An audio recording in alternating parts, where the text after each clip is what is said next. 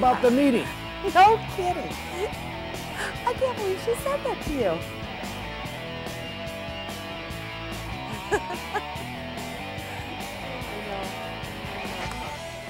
Bad meetings lead to bad boards, which lead to bad decisions, which hurt associations.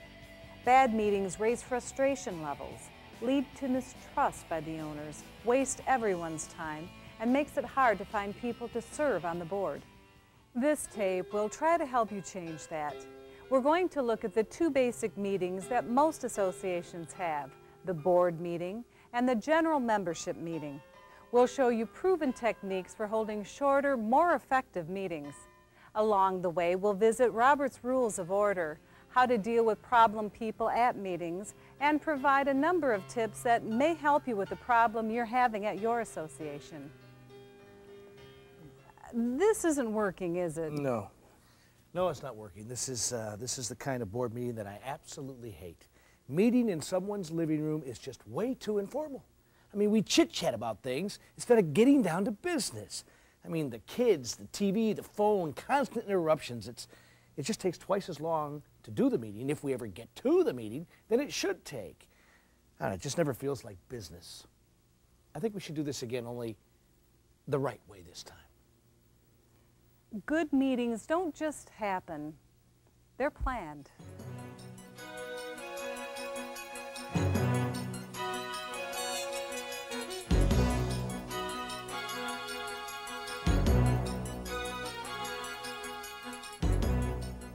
You want to hold a meeting in a more formal setting than someone's living room. Now, we have a clubhouse where we can meet. If you don't have a clubhouse, try to hold the meeting where you can have a more business-like atmosphere. Often nearby schools, civic centers, or libraries will have meeting rooms available. Or you could meet at one of the board members' offices. Or if you have a management company, you could meet at their office. If you have to meet at someone's home, use the dining room table. Or bring a large folding table to at least give the appearance of a board meeting. A board table means business. The time of the meeting is also important. No, that's right. You should seriously look at times other than early evening to hold the meeting. I know after 8 or 9 hours at work, I'm tired and really don't want to have to make any more decisions. You're right. I know I'd rather be unwinding at home than dealing with any more problems. If you have a manager, consider holding meetings during business hours or just at the end of the business day. When you meet later in the evening, you're paying for the time and expense of that manager's stay past business hours. Also, the later you hold the meeting, the more tired your members will be, which just makes it harder to run a smooth, effective meeting. Meetings should be held in a business-like setting. Try to hold meetings at times other than evenings. Meet after you have the monthly reports you need to make decisions. Our board meetings are open for all owners to attend. We have an open forum where they can ask questions or make comments about association matters. The forum is held just before the board meeting.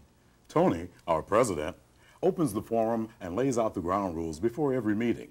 We allow about 15 minutes for our forum. But that can be adjusted depending on how many people we expect to have speak. Welcome to the Owners Forum. Now, this is your opportunity to ask questions of the board or make comments about association matters. Let me explain how this works. One person at a time can have the floor to talk. I'll recognize you first. You'll all get a chance to talk. While the person has the floor, we would appreciate it if the other people wouldn't comment or interrupt. Please address your comments to the board, not at individuals. I will not tolerate personal attacks directed at anyone. Please keep it calm and to the point. You'll have 3 minutes to talk. After that, I'll move on to the next person. After everyone has had a chance to speak, you'll have a second opportunity if you didn't finish the first time. At the end of the forum, we'll begin the board meeting. You're welcome to stay, but you will not be able to take part. All right, who has something to say? At any meeting, it's important for everyone attending to understand the ground rules. This will often diffuse some emotional moments by adding a layer of structure to the process. You need to make sure it's handled fairly and calmly. While our president did not say that Robert's rules would be used, he did outline a few of them in an informal way. For small gatherings, this is appropriate. Also, he invited people to stay and observe. Many states have sunshine laws which require that meetings be open to the members. Check with your attorney as to whether or not this is a requirement in your state and under what conditions you may close meetings. Thank you for your questions and comments. You're welcome to stay during the board meeting. This meeting is called to order. You all received the agenda and board package earlier, so you've had an opportunity to review the materials. Anyone who did not receive the package or go over it? The secretary is still in the hospital, by the way, and he won't be in attendance. Here again, understanding the ground rules is important. That's my job. As the presiding officer, I control the meeting. Our bylaws require us to use Robert's Rules of Order for our meeting's procedure. But for small meetings, like our board meeting, they're less formal. The ground rules for the board meetings are pretty simple.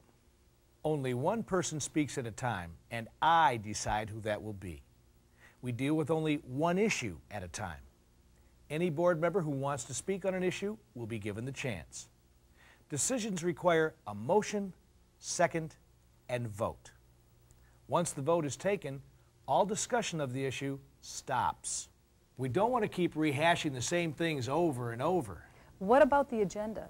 Well, that's my responsibility also. I touch base with the board members, committee chairs, and the manager to see what's ready to be dealt with, and then draft the agenda.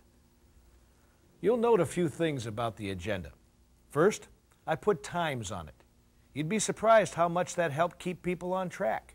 They actually try and keep within the times allotted. Next, I've told the board and emphasized it that I expect them to read the attachments before they come to the meeting.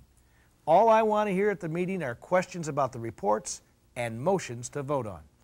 If you have a question about something that you read in the reports, you might want to call the person who's submitting the report before the meeting so that they can have the time to get an answer. This helps keep items from being tabled while we wait for some information. He means it too. He keeps to the agenda, doesn't let us wander off. We used to talk about all sorts of things, but we'd be here for 3 hours. But now, I get home for dinner. Here's the tip. If you raise a new item during the board meeting, don't leave it hanging in the air. Propose a solution at the same time. If you don't, the discussion may run in circles because everyone feels like they have to contribute something, whether it's pertinent or not. It's human nature to comment. Let's get back to our meeting. I move we accept the minutes of the last board meeting. I'll second that. It's been moved and seconded that we accept the minutes of the last board meeting. Any discussion? Yeah, who took these minutes? Listen to this. The board met on Thursday. The minutes were approved. The president reported on the change to the clubhouse rules. The financial report was read, management report was read, the painting contract was approved, meeting was adjourned. What idiot took these minutes? Now, that's out of order, Lee. You know we don't allow personal comment. John took the minutes because Bill, our secretary, was out sick and still is. I guess I didn't give John very good guidelines. It's my fault. So let's just reconstruct the minutes, shall we? Let's get at it. The minutes are the legal corporate record of the association. At a minimum, they should contain minutes of the meeting of the Woods Association, date and place of the meeting, location and time of the meeting, names of the persons present in an official capacity, any resolutions voted on with exact language. Remarks and comments do not have to be included. Date of the next meeting, the signature of the secretary. Never publish the minutes of a meeting until they've been approved. I think they have been fixed now. All right, it's been moved and seconded that the minutes of our last meeting, as amended, be approved. All in favor, say aye. Aye. The motion is adopted. The business meeting should be moved along. That's my job.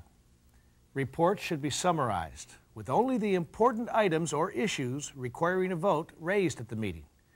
If the discussion drags or wanders off the subject, I need to move it back to the agenda. Most board meetings should be finished in 45 to 90 minutes. Budget meetings or other meetings with special problems to consider will take a little longer. Now, we didn't start off this way. My first board meeting went 3 hours, but we've worked on it, shaving a few minutes at a time off each meeting. When are you guys going to take care of that pothole in front of my place? It's been there forever. Excuse me, but we can't field questions or comments during the meeting. I've seen the pothole and I understand your problem. If you wait a few minutes, I'll be happy to talk to you after the business portion of the meeting is over. When an owner interrupts you, don't get into an argument. Acknowledge the issue or concern, restate the meeting ground rules, but establish a process that will deal with the problem. In other words, diffuse the anger, propose a strategy, and get back to your meeting. Don't get into a debate or argument. I move we accept the bid of Acme Pool Services in the amount of $8,000 for the purpose of resurfacing the pool. Second. All right, it's been moved and seconded that Acme Pool be awarded the contract for resurfacing the pool in the amount of $8,000. Is there any discussion? All in favor say aye. Aye. Aye. Those opposed say no. No. The chair votes no, and the motion is lost. It's sometimes thought that the chair or president does not vote or only votes to break a tie. This is because the chair should not overly influence the vote of the members. In Robert's rules, the chair is allowed to vote under certain circumstances. The chair does not join in a voice vote or in a standing or show of hands vote on the first count. The chair does vote when the vote is by written ballot. The chair may vote when that vote will break a tie or, in our case, create a tie and defeat the motion. The chair is not obligated to cast the vote that would affect the result. All right, the next item of business is consideration of the purchase of new directional signs at the entrance. Well, I move that we accept a quote from Star Sign Company in the amount of $1,200 for the purchase and the installation of 9 new signs. Second. Any discussion? I just found out that there may be some problems with the locations we chose earlier. I move that we table the motion until our next meeting so we can clear this up. That motion's out of order.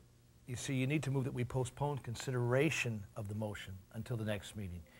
If you table it, it's supposed to be brought back up at this meeting.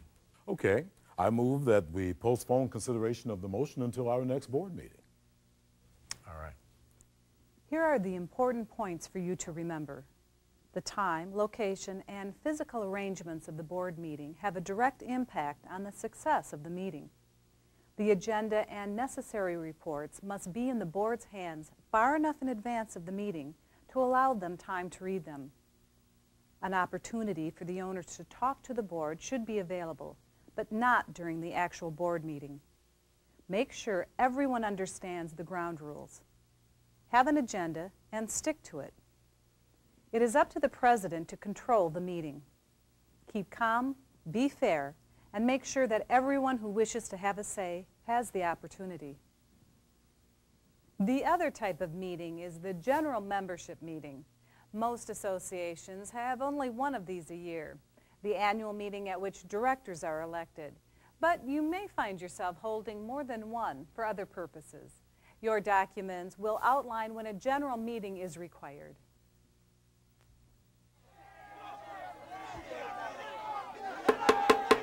The meeting will now come to order. The meeting will now come to order. Order in this room. Order. The meeting will now come to order. If you feel that you might need one of these to keep order, then you need to start planning your meeting early. Let's start with the basic mechanics. Your documents will spell out when the annual meeting is to be held and when you'll need to call other general membership meetings. The documents will tell you how and when the notice for the meeting will be handled and possibly even the agenda for the meeting. Pay very close attention to the requirements. Screw something up like sending the notice out late, and you could invalidate the actions taken at the meeting. If your documents say they must be sent out at least 30 days prior to the meeting, they mean at least 30 days. I'm going to go out into the audience and see if I can't give the board a few problems. If you have a problem meeting the requirements of the documents, don't just ignore them. You may find that amending your documents will make the situation easier. Talk to your attorney for help with that. The next issue to deal with in planning is the where and when. If you don't have a clubhouse, or if your clubhouse is too small to hold the expected number of people, use the best alternative you can. A school, civic center, library, or just outside in a common area. A member of the associations have combined their meetings with a social event, like a barbecue, to encourage people to come. Be creative. One of the associations that used a barbecue had failed twice earlier to get a quorum. With the social event, they had a 95% turnout. A side benefit, with smell of good food wafting over the audience, the annual meeting took only 15 minutes. Pay attention to the size of the meeting area. If you plan on having 50 people at your meeting and the room holds 300, even if everybody shows up, it will look like a small turnout and a less than successful meeting. Like board meetings, a general meeting should be held on Tuesday, Wednesday, or Thursday, and should start at 7 or 7:30 in the evening after people have had dinner, but before they settle in for primetime TV. If this is a special meeting called to deal with a specific issue, the agenda should reflect that, and the only item of business conducted at that meeting should be the item under consideration. The board should sit up front, but not way up high on a stage.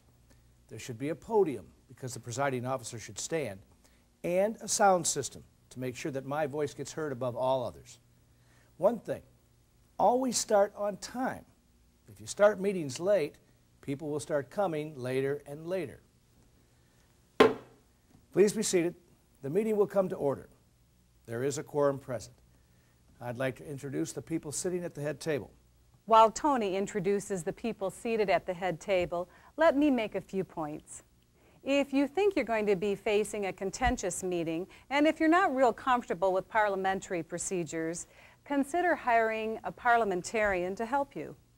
At the end of the tape, there will be further information about where you can find them.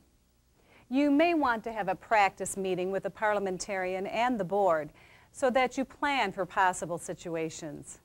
It may be useful for the presiding officer to have a script to work from during the meeting. It could make him or her more comfortable. Everyone entering the meeting received a package containing the agenda, the ground rules, and the items to be considered at the meeting. Information relevant to these items was also included. This gives the members the facts they need to make a good decision. Following our bylaws, we'll be using Robert's Rules of Order to conduct this meeting. As the presiding officer, I'll be conducting the meeting and will follow the agenda, which you have in your package. There will be an opportunity for you to ask questions of the officers that are giving reports while a motion is on the floor and during new business. If you wish to take part in the discussion, please stand after the person who's talking has finished, and I'll recognize you. Only one person at a time will be allowed to speak.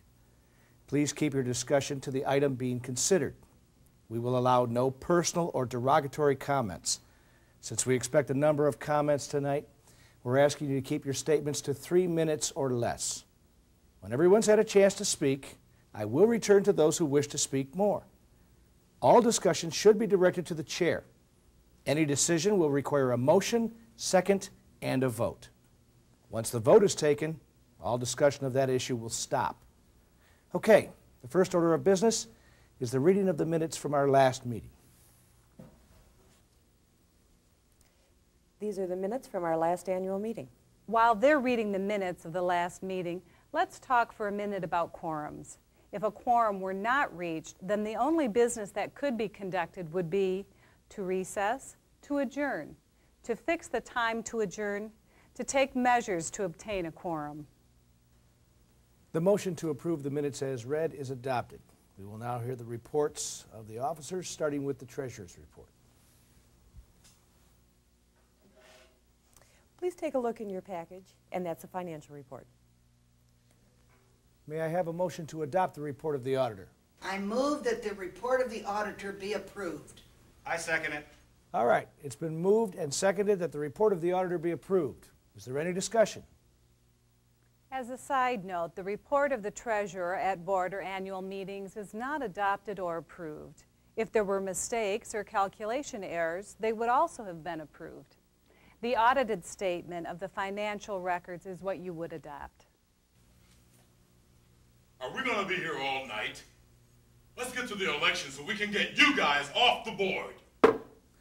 Your comments are out of order. The motion on the floor concerns the report of the auditor. Do you wish to speak to that issue? No. I want to get you crooks off the board so we can stop spending so much money. The member's remarks are again out of order. Please be seated. Let's take a break from the meeting for a minute and talk about how to deal with someone who's upset. As the presiding officer, there are a number of things you should do. Get to know Robert's rules and use them fairly. Announce the ground rules at the beginning of the meeting. Retain the services of a parliamentarian. Have the board and the others who will be at the head table meet early to practice how to run the meeting. Always remain calm. Keep your voice at a moderate level. Don't drone, but don't raise it either. Acknowledge the emotions of the angry person without conceding the problem. For example, I understand that you're angry about this situation. Here's what we're going to do about it. And then deal with it at the appropriate time. Never allow personal or verbal abuse. Refer any threats of litigation immediately to the association's attorney who should be at the meeting. When someone threatens to sue, stop your end of the conversation immediately. There's not much you can do to enforce the rules if a person is determined to be disruptive. You can't physically remove them. You could end up being sued. You can ask them to leave, but your action could be construed as a disenfranchisement of their voting rights. If you even remotely suspect that there's a possibility of physical violence, consider hiring an off-duty police officer to be sergeant-at-arms during the meeting. Don't expect or allow a resident to use force on another owner. If you've acted calmly and rationally, usually the other owners will soon tire of the disruptions caused by a few. Also, the Vice President and I took a class in parliamentary procedure at our local community college. I feel a lot more comfortable up here now that I'm familiar with the way it works. Nobody intimidates me, and I can really keep the meeting moving along. Point of order. Yes? I still haven't gotten answers to the question about the repairs to my unit. You're out of order. Point of order can only be raised when you know that there's been a violation of the rules, bylaws, or laws. You shouldn't use it to disrupt the meeting or to bring up something that's not under discussion. You'll be given a chance to talk. Sure, you guys say go ahead and talk, but you guys never listen. Most people really don't understand the rather complicated Robert's rules. But if the president takes a few moments to explain how the meeting will be run and uses the rules fairly, they should actually help in moving the meeting along. Is there any other new business to bring before the membership? Hearing none, a motion to adjourn is in order. I move to adjourn. I second. All right, it's been moved and seconded to adjourn the meeting. All in favor say aye. Aye. Those opposed say no. The ayes have it. The meeting is adjourned. A well-planned meeting will allow the association to conduct its business with a minimum of fuss and distraction. It will reduce the amount of time the association business takes from your personal life, and that's something all board members will appreciate. There are a number of publications available to help you with the meetings process. The Guide for Presiding Officers and the Basic Parliamentary Procedure Workbook by Joyce L. Stevens are excellent resources. We hope this tape will help you to hold more effective meetings. The Community Associations Institute GAP reports on the role of the association president and the Guide to Annual Meetings, Special Meetings, and Elections are also good to have in your association's library.